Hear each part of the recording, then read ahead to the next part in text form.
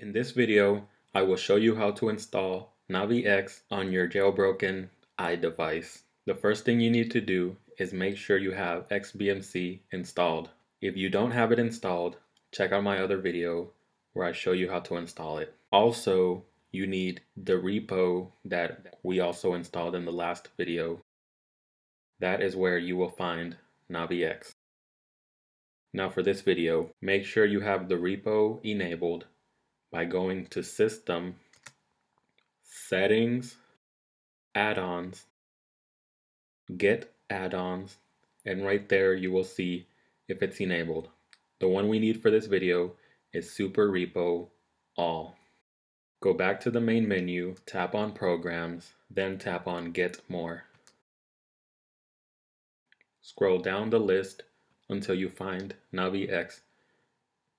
Tap on it, then tap on Install.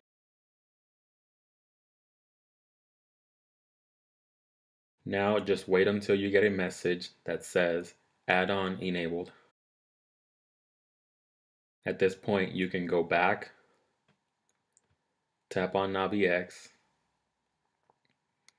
and that is all you need to do.